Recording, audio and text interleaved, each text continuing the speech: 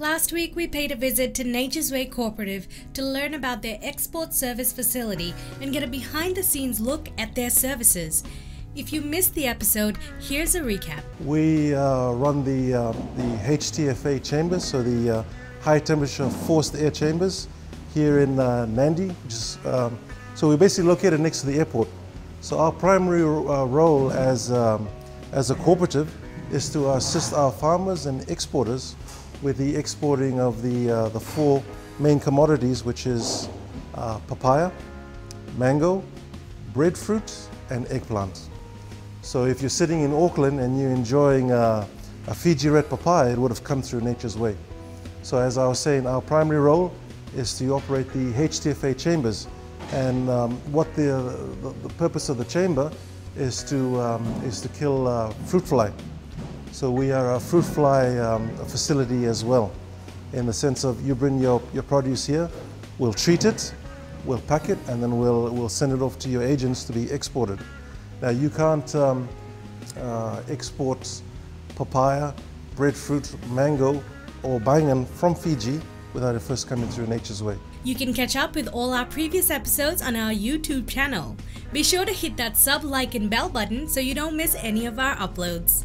Today we're focusing on NWC's Research and Extension Division and how it helps develop the best produce for our farmers and exporters. We are quite unique in the sense of we run our own in-house research and extension arm. What that means is that we will support our farmers and exporters in any issues they may have on farm.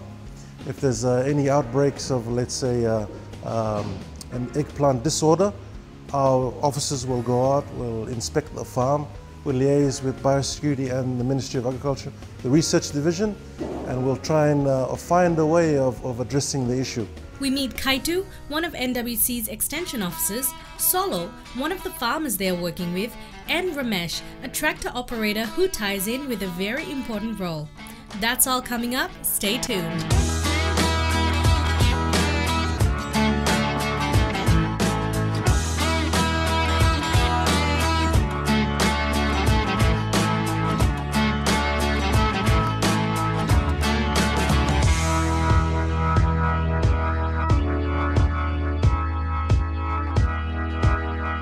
When it's time to harvest, you will notice that out of that 500 trees, 50% will be female, meaning the round fruit. These are all local fruit. So you only have 50% left for the hermaphrodite or the export fruit. But again, that 50% of hermaphrodite fruit, only 20% will be deformed fruit, small size fruit, fruit that's unwanted, rejects. So you only have 30% of fruit available that you can use it for export. Kaitu Aracito is a research and farm development specialist at Nature's Way Cooperative. Referred to as the breadfruit doctor around town, Kaitu is also quite the papaya expert. So our extension officer Kaitu is very knowledgeable in the field of bagging and tagging. He's been with the cooperative for coming on a decade now. So he's very knowledgeable. He's probably one of the most experienced in Fiji when it comes to the Fiji red papaya. And he is known locally as our breadfruit doctor. So Kaitu is very knowledgeable in breadfruit. He's done a lot of work in the field of breadfruit. So we're quite fortunate to have a member of staff who is not only knowledgeable in breadfruit, but also papaya. I represent the research and extension department. Weekly, every week, me and the team, we go out and visit our members. Only the members, all located at Simatoka Valley, normally growing papaya, eggplant, breadfruit, and mango.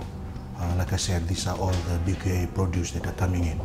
Normally for bagging and tagging of fruit, which is one of the most important role for Nature's Way, which is the seed block fruit. Right now we don't have any papaya seeds. There's only two places that the farmer or the nurseryman purchase the papaya seeds from, and that is the Ministry of Agriculture, and the second one is Nature's Way Cooperative. So we supply certified papaya seeds to the nurserymen and also to interested farmers. And one of the main problems now we are facing is there's no seeds. That's the reality. After the cyclone Harold and now the COVID-19, we could see there's a lot of damage in, especially on Bila level. That's where all these produce are coming in, bulk of it, compared to the rest of the places. We are all focusing on Singatoka area. After the cyclone, we could see that it was all affected. Even our seed block fruit, when we went to the site, there was none left. All the fruit was damaged, all the trees was falling down, and we have to rebuild. Rebuild means going to other new farmers and selecting the papaya farm, selecting the robust trees that are early bearing, trees that have big size flowers. Those are some of the criteria when we go out to the field to go and do our bagging and tagging for mainly for our seed block. The main reason why I stress this is because of the purity of the papaya seeds. We have heard stories that some of the farmers, they are just going out to the field and just collecting all the fruit, peeling out all the seeds and just planting it and then carry on from there. So what will happen, there will be a big problem. The papaya industry is, will struggle, will be in a lot of stress, especially keeping the purity of the seeds. So, coming up, Kaitu tells us more about the bagging and tagging process, bricks levels, and how these papaya seeds are extracted.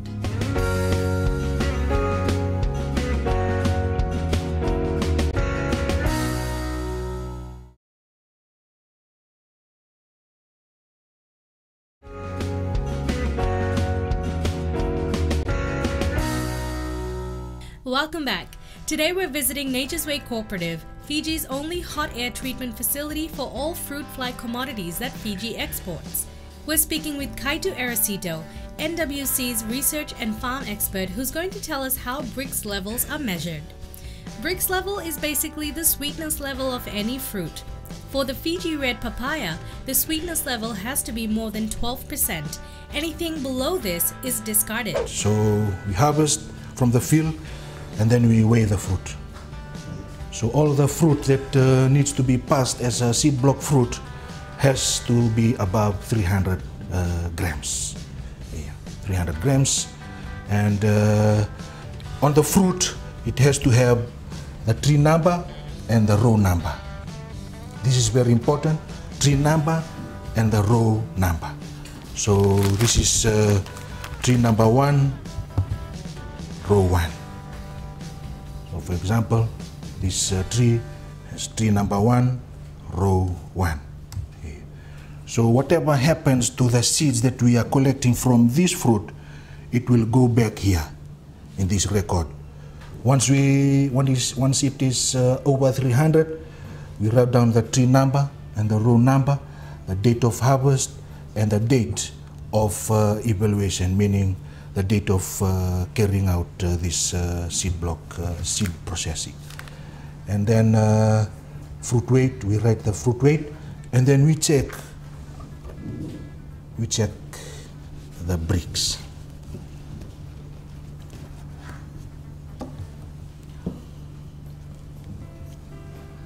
How do we check the bricks? By using a refractometer. This is a refractometer. We just pour just a drop of papaya flesh or papaya liquid from inside the refractometer, and with the help of a background of sunlight, you will have to look inside and you see the reading. The reading for this, the bricks level of that papaya is 20. And we have to check the flesh color. This is red, so it has a 5 point. So from red to yellow. If you notice yellow color, you reject the whole seed, the whole fruit, because the yellow color shows there has been a fertilization of local variety with Hawaiian. So normally the Hawaiian papaya or the Fiji red has a red flesh color, but the local ones, we know our local papaya, it has yellow or light yellow. So once you see that, you disregard that fruit. But if the fruit has red 5, and then the number goes down. If it all passes, no rot, no disease, then you remove the seeds. How do we remove the seeds? Just by using a simple spoon. And once you remove it, you have to take note of the pulp that comes along with the seeds. After the seeds are removed, they are put in a bucket of water to soak overnight. So the ones that are floating on top of the water, these are all empty seeds. These are unwanted seeds. So you bring in the sieve. Bring in the sieve just to remove the ones that are floating on top.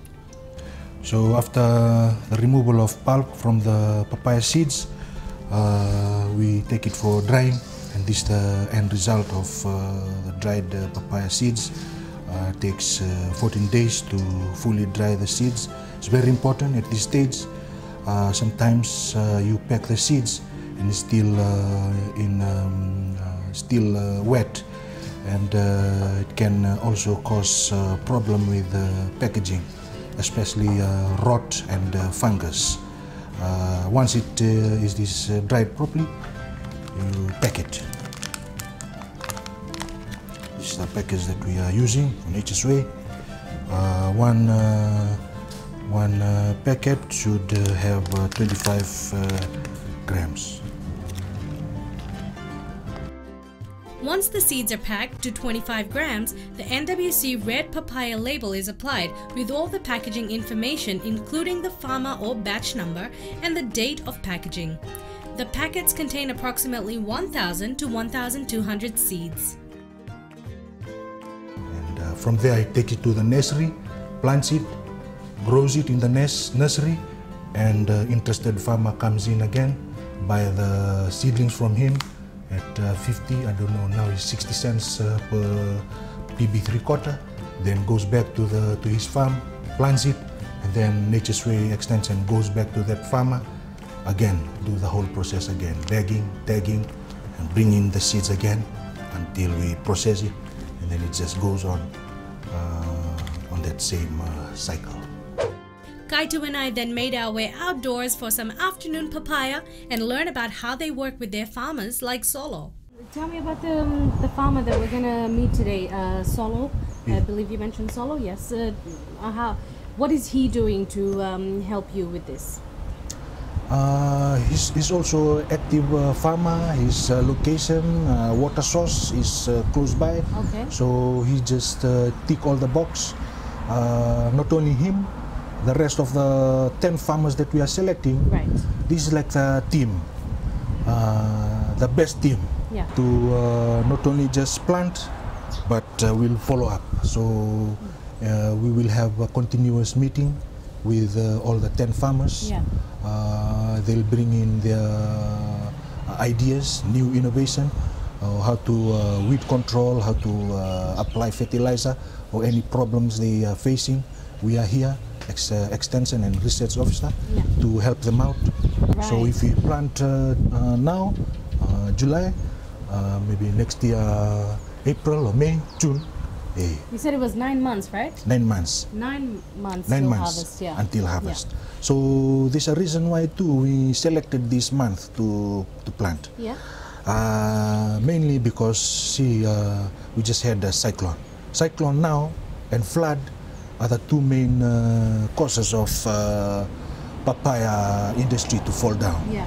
So the reason why we choose this this month is when we plant now, we are going straight to the cyclone season, which is going to be end of the year until July next year. Yeah. So let's say if a hurricane comes during this time, our papaya tree will still be short. Right. Okay. Compared to the long ones. Yeah. When it's a long one like the ones in Singotoka Valley, Yeah. that's it. You can have all your trees gone, all gone. Yeah. But once it is still short, you can still manage, can put it up with a pack and then carry on from there. Right. So that's one of the reasons why we chose to plant during this time. Even though it's dry, but told the farmers, irrigation is the key. Yeah. If you can just irrigate these trees until September, we'll have the rain coming there. But we don't know if the rain is only gonna come or the rain and the wind gonna come. Oh. Okay. It's a bit of gamble, but hopefully, if there's no hurricane, no flood, no cyclone, there's going to be a good harvest in next year. All right, well, thank you so much, Kaitu. And we're going to go meet now with the one farmer that you're working with, Solo, and just see how things are going for them. But that's after we finish our Fiji rant. Up next, it's time to meet Farmer Solo. Let's find out what being an NWC member entails.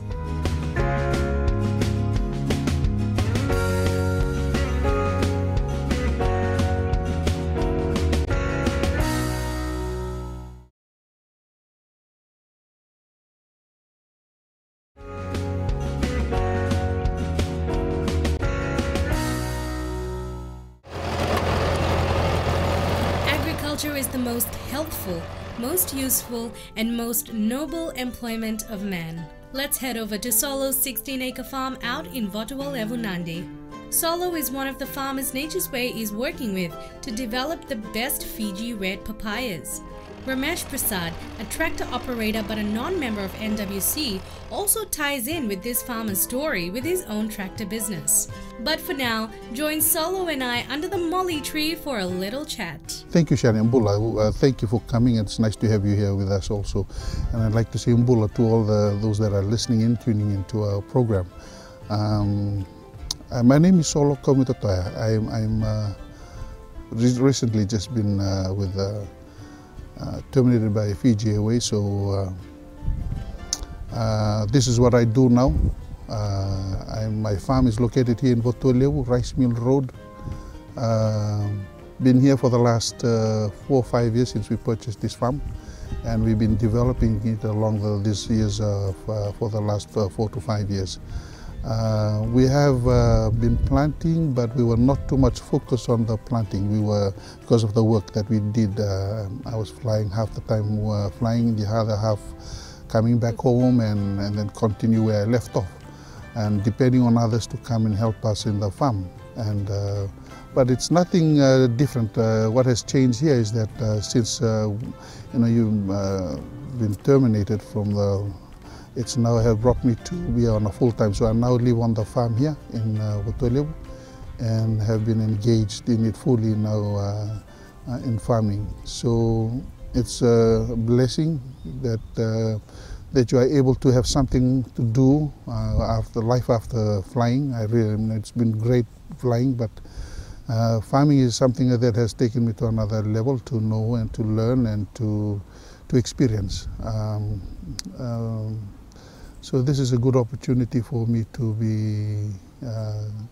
do a full-time work, which is now farming. Been farming for not at a commercial level. I think I've done this for slowly building up from the last 4 to 5 years. But growing up in a household, farming has always been part of your life. As we grow up and being young kids, you got your grandparents, you got your parents there doing some backyard farming, maybe a little darlo petsi or little tapioca. And then villages that you go to, and where my maternal links, I travel to. So you've been growing up as part of farming. We've decided, as my wife and I, to purchase something bigger, prepare ourselves for retirement, and probably start working on it slowly.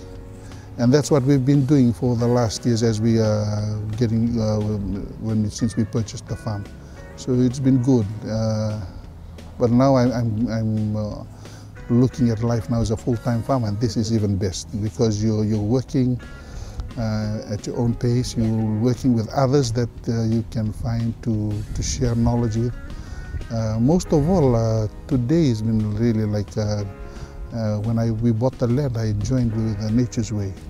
And so ever since then, I've been reading. I've read up on Nature's Way now and again, but when we bought the farm, because Fiji Airways was close by, that time was close by Nature's Way. And I was wondering what Nature's Way was all about. And not until I walked in and decided to have a look. And I thought probably I just have to go in and ask if I could join. So filled in the process, paid in the required fees, and then became a member ever since. But today is really as part of the beneficiary that Nature Way has offered to do the papaya planting funded by EU to assist farmers, and this is one of the projects that I'm really excited about. That it's been timely because, like I said, we can terminate it. Now you get into this project, you are now seriously, there's a continuity of your life. You've closed one chapter of life and you open another chapter of farming. And now it's something that you look into and taking upon this challenge. And the timing that Nature's Way came in and this funding provided, it's been a great blessing and opportunity. With Nature's Way, they provide the technical skills, the services. They've got extension officers. You've got Kaitu, that's as an extension officer with Nature's Way, that's really going to support us. So you're not alone doing it with a guest line work and trying to handpick information, but everything's been provided for. So it's really basically it's a learning ground for you, and really working with Nature's Way allows you to farm at the level of to their standard. And Nature's Way is more where all the exports take place. They've got the high temperature forced air facilities available in us also. So there's an international standard there. So your farm has to be to that level too. So you take on that challenge and see how it pans out for us. I'm grateful for their funding. Now they've done the land prep. We're going to get the seedlings they'll provide. And then they have the expertise and the skills to provide. Now it'll be up to me how to handle it. So really, I'm liking the challenge because now you're worth to be, you have to prove your worth of being selected. So that's the good part about it, because you're learning something as you go along, and as you're working together with them, they'll be holding your hand. So that is good for me. And how does a tractor operator like Ramesh tie in with this initiative? Well, we caught up with him after he finished off with Solo's land prep to understand his line of work better and get some advice from his 40+ years of experience in the field. Zone कैतु ये हमें अच्छा जाने ना कि एक टिकटा चले या जो करे है और काम अच्छा करे है, तब आए को हमें तस्करी इसकी मांगता है कि पपीता वाला खेत में पपीता जो प्रोग्राम जो निकला है प्रोजेक्ट, उसमें वहाँ टिकटा मांगता ले के इसमें सब फार्मा लोग के जगह जगह सब खेत बनाए। तो मतलब अच्छा ठीक कर देगा। जैसे कोई फार्मा लोग फार्मिंग के बारे में सब अच्छा से जाने नहीं है ना, कि कब खेत को जोता जाए, कब कुंची करा जाए, कैसे कब बोआ जाए ना। तो हम है जब कभी कभी पानी बरस जाए, आदमी घुरा दे हमें कि आओ हमारे खेत जोत देना, तो हम ही नहीं कि खाली बस पैसे के पीछे दौड़ता कि खाली हम जाइए कि बता दी इसका जाए खेत जोत दी, उसके भी वो पैसा देवे ना। हमारा काम है कि उसकी खेत बना के दो, काहे कि हम जनता है कि खेत कौन टाइम पे बनी, कि वो खेत हम जोतेगा और गिल्ला होई तो फिर उस पर टिकटा हाले है तो मट्टी दबते रही ना। हाँ, टिकटा बहुत गड़ू चीज़ है, तो उसके टाइम पे जोतो, जैसे फरफर हो जाए तब जाके जोतता। भले फार्मा हमें बुलाते रहे कि आओ यार जोत दो ना, बट हम उसके अच्छा समझाता फिर कि नहीं ऐसे काम नहीं करो, अभी जोत देगा, टिकटा हला देगा, पानी बरसा है तो खेत से गिल्ला हो जाए और कड़ा भी हो जाए, मट्टी बैठ जाए, तुम फरफर नहीं रही, तुम बोई नहीं पाएगा कोई चीज़ ना, उसे कोई भी चीज़ हो। तो उसके फिर जोत के फिर देखो, अगर मौसम ज़्यादा झूरा समय है, टाइम है, तो मौसम के भी तरफ देखे पड़े कि अगर वो ज़्यादा झूरा रही तो ढेर रोज़ तक अगर उसे ही छोड़ देगा। और कभी कभी कोई फार्मा लोग जल्दी एकदम ताव चढ़ा रहे कि मांगे 1-2 हफ्ता में बो दे कुछ ना, तो जो दिया है तो अगर जल्दी से जल्दी मांगे है कि नरम खेत उसमें कुछ ओदी रहे बोए के, तो उसके मांगो 1 से 2 रोज में मांगो हेंगा मार दो। हेंगा मारेगा तो थोड़ा जो मट्टी ओदी स्टाइल है तो हेंगा लगे से वो मट्टी जाए फुट महीन हो जाए, तब उसके तुम फिर से जोतेगा या फिर हेंगा मारेगा जन कुछ, तब उसमें ओदी रुक जावे, तब वो टाइम पे अपन बोली।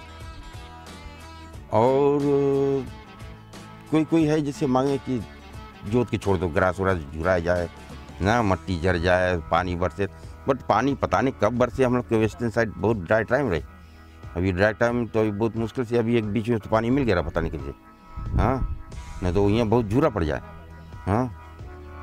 Well, that's all we have time for. Join us next week as we continue on with Solo's new journey and do a 1-month follow-up on his farm. Yes, the papayas are starting to grow. And we'll be taking a break from our Wild Wild West series and give you a sneak peek of our upcoming Garden Island series. We'll see you next week.